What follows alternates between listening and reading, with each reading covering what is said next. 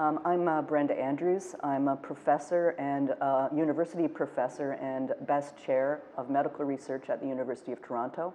I'm director of the Donnelly Centre, and I'm also a senior fellow in the Canadian Institute for Advanced Research. So I think the difference between genomics and functional genomics is the science of determining a genome sequence. And as I mentioned before, with that we can do quite easily. We can determine genome sequences now in any organism in a very short period of time for little money.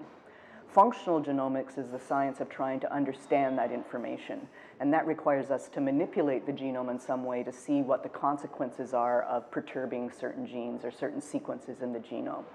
That's a lot harder.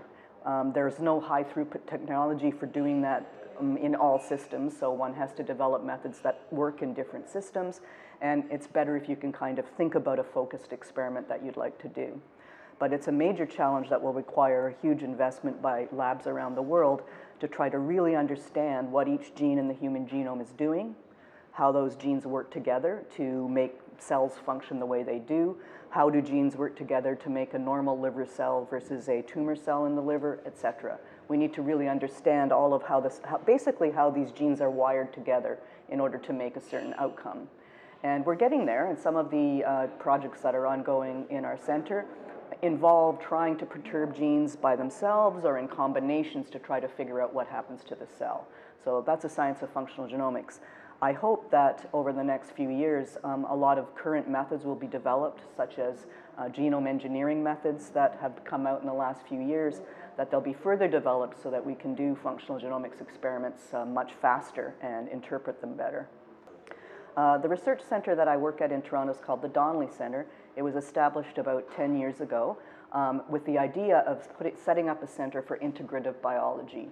And the idea was to make rapid progress in functional genomics mainly, we need to put scientists with different expertise together in the same place.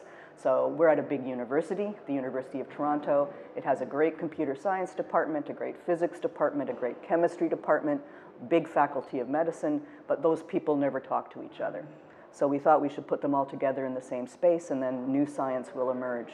So when we finished building the building, and it opened in 2006, we put scientists in the building from applied sciences and engineering, people that were expert in stem cell engineering, other people from the chemistry department, and a lot of computer scientists, because you need a lot of computer scientists to interpret genome information, and then other geneticists that were doing these large-scale screens.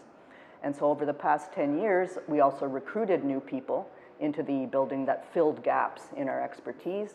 And now we have many, many ongoing projects that involve collaborations between at least 5 or 6 different scientists in the center and their trainees. And so we consider that our biggest success when we see that a project has started because of who we are and where we are together in the same building. That probably wouldn't have happened if we were scattered across other buildings. So that was the concept.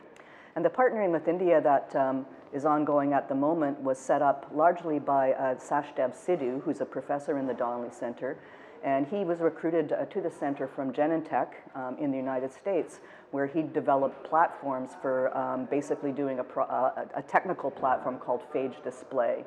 And this allowed him to engineer proteins, so these are the building blocks of cells that are encoded by the DNA, to engineer proteins to do basically what he wanted them to do. And his specialty is antibodies.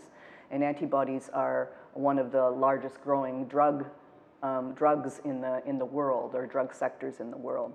And so Dev set up this platform at the Donnelly Centre and has been collaborating with Sam Santouche to try to think about how we might work together to make new antibodies that are targeted against largely oncology targets together.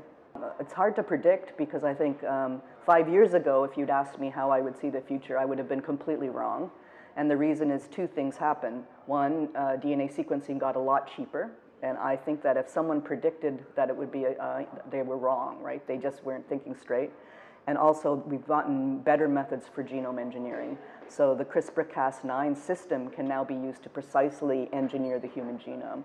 And that wasn't available 5 years. It simply wasn't there. So it's hard to predict what will be if you can't even imagine what techniques might come down the line. So that makes it challenging, but it makes it very exciting, a very exciting time in biomedicine. but I certainly think that we will have huge amount of human genome sequence information. I know there's many projects here in India, for example, to sequence human genomes. There's projects like that around the world. And I think we'll get way better at understanding it. Our methods, our computational methods will get better. So I think the flow of information 5 years from now will be much smoother and much more valuable.